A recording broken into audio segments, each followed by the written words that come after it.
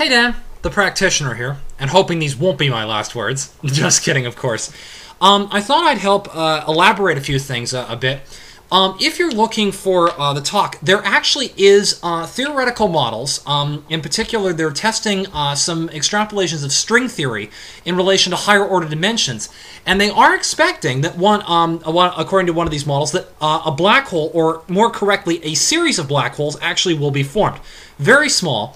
And the reason they're postulating this is because of the fact that the what they're trying to show is that our universe is in fact not four-dimensional as we regularly perceive it, three spatial dimensions and time, but there might actually be higher order dimensions through which gravity is permeating, i.e. that gravity is reaching into these higher order dimensions, and if these particles accelerated really fast, collapsed in on compressed at high enough speed, gravitons, the so-called carrier particle, the theoretical carrier particle for gravity, would actually come out of higher order dimensions, courtesy of this speed, create a simulated mass, and create this collapsing black hole. There's a book I happen to have at present, which I'm actually on my way through reading right now, which I would recommend. This is one of the best popular pieces which is talking about this. It's a little outdated. It's 2005, but it basically gives the overall gist of what we're dealing with here.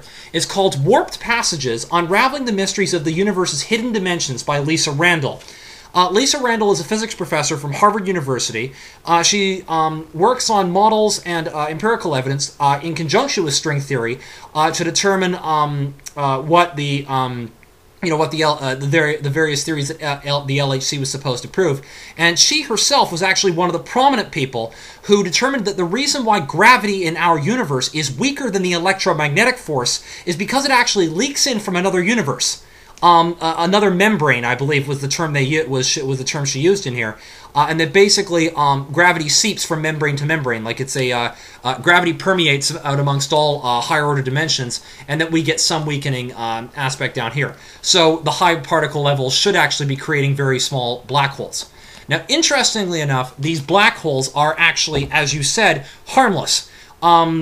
They're so damn small, their gravitational force is not able to be dealt with. Now, interestingly, when Stephen Hawking talked about black holes evaporating over time, they're actually that evaporation is actually how they're going to determine whether or not a black hole was formed. See, one of the things about, and this is not talked about in this book, but in a few other physics textbooks and in popular magazines, one of the things which is interesting about black holes is that the way that black holes evaporate is that when they absorb matter in, they emit something afterwards, after the matter's been compressed and, entropy's been absorbed in the surface area, they do emit a certain amount of heat in the form of what's called Hawking radiation. Now, this is a particular, it's the only way they can actually actively detect black holes, besides gravitational distortions in a particular area. Now, what's interesting about this is the fact that the evaporation rate is actually proportional to the size of the black hole. Basically, and it evaporates in the form of Hawking radiation. So what you're expecting is that for a very, very large black hole, ones which are several hundreds of thousands of miles in diameter, light years in diameter, these large black holes will emit a small amount of Hawking radiation and could be expected to evaporate over probably a few billion years.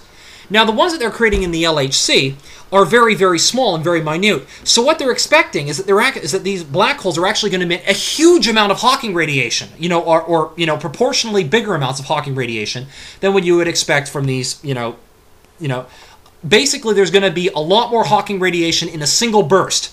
And the LHC, when they actually blow these particles, actually has Hawking radiation detectors built in. If they find huge amounts of Hawking radiation during the collisions, then they'll know that these black holes were created and the higher order dimensions exist.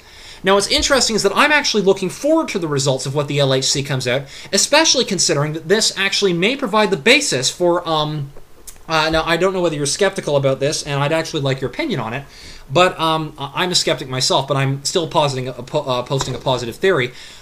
This higher order dimensional capability for gravity to transcend, for gravity to exit to higher order dimensions, is actually pivotal towards the theory I'm working towards a positive theory, a positive testable theory for the carrier mechanism for psychic phenomena. This includes ESP, psychokinesis, reincarnation, Now I want to make something perfectly clear about this, and again, this is the theory that is still being formulated. I have to get all the math worked out to actually figure out how this would actually work. But this is roughly the theory I'm working with, and this is what I indicated in my Re-Telekinesis Experiment Part 10, which was a couple of videos back. It's actually about 3 videos back, so you can find that. Just click TK in there, and you'll find my amongst my latest videos, and you'll find it there. Now, the bit which I'm dealing with is here's my theory. For ESP or telekinesis or anything like that to be carried, it would have to work along some sort of carrier force. We know that for what we know from within our universe, information is carried along radio waves, which are along the electromagnetic spectrum. Radio waves, light waves, electromagnetic waves. But interestingly, the electromagnetic force also has the force of magnetism, which is able to attract or repel, depending on which pole is dealing with. It also can generate electrical fields, which in turn can generate power. So, we do seem to have something that can create an effect, which would imply that if ESP and psychokinesis did in fact exist, it would have to work on some sort of carrier particle or force. Here's my suspicion. In order to deal with the so-called timeless effects of ESP, i.e. precognition, information flowing backwards through time, and the apparent space-time independence of such things as clairvoyance and telepathy, and the fact that apparently micropsychokinesis, and I'm talking random number generator studies, appear, note that I said appear, I'm talking the best controlled ones, do appear to be able to work space-time independent, i.e. the Global Consciousness Project, for example, do appear to have some indicatory evidence of this, then there would only be one force if this higher order dimensional model does work, and if I've got the math, if I've got the understanding of this right, then there is only one force which should be able to do this, the gravitational force. The gravitational force, if it does in fact have a carrier particle known as a graviton, it does actually have an effect that they are trying to measure right now out of cosmology known as a gravity wave.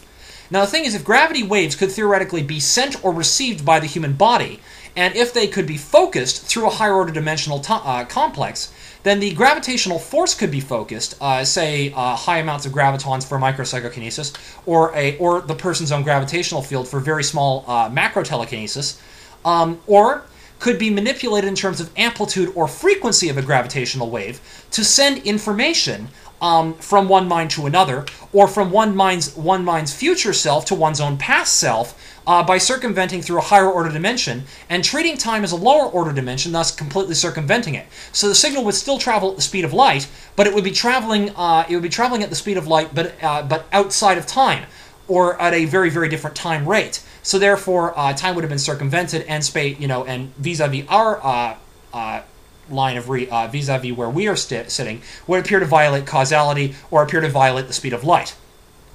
Now, of course, there are a couple of testable predictions which can come out of this. Number one of which is that if you did a Ganzfeld protocol and you did it right near one of these gravity wave detectors, you should be able to detect in a given frequency range, you should be able to detect a unique amplitude or frequency or concentration of frequency of gravity waves, which can't be otherwise accounted for.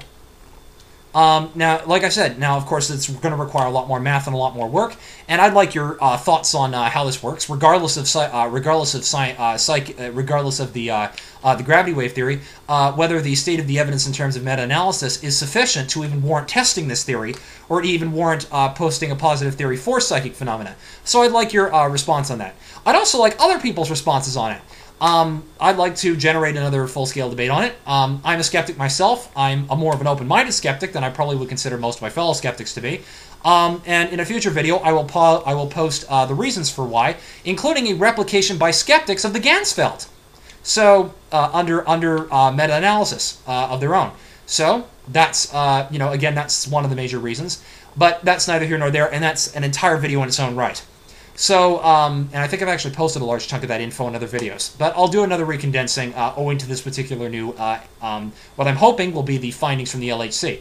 Even if it turns out that my interpretation of string theory and stuff is wrong, and so therefore it wouldn't be an effective model anyway, I'm still having to read the rest of this book just to make sure that I understand it right. Even if not, at least the idea of extra dimensions and parallel universes will be an interesting discovery in its own right. So, I'd like your own personal opinions as to whether or not you think psychic phenomena exist, and if so, why or why not, or the state of parapsychology as a science. Let's get the debate going. In a future video, I'll post more evidence of my theory in greater detail, and I hope you enjoy. By the way, I am a skeptic. I'm just posting a positive theory so the field can actually have something to test, for once. Toodles!